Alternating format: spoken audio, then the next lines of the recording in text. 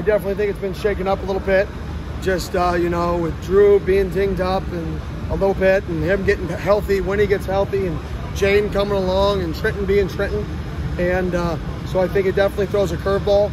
I would say all things are on the table.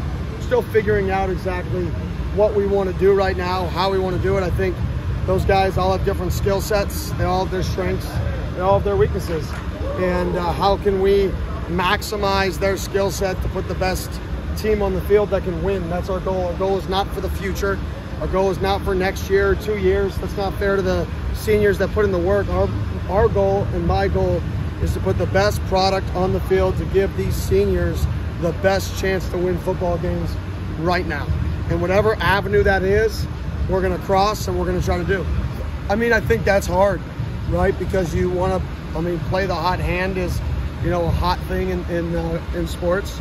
But I think you have to balance, it's a risk assessment, right? If somebody is very explosive, right, but they turn the ball over, right, is that explosiveness actually negated? If somebody does not turn the ball over but isn't explosive, right, okay, then we're not going to play an explosive game on either side of the ball. Is that explosiveness negated again?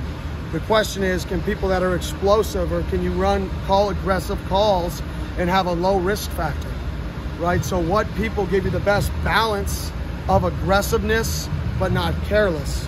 So I think that's really what we're looking for, is when we put together a game plan like we did this week, who can take the information from the meeting rooms, go to the field, apply it, get us into the right play within the game plan on a Wednesday practice, get the ball to where it should be on a Wednesday practice. Can that same player then create explosive plays, right? And what is that balance of explosive plays equal wins to turnovers equal losses?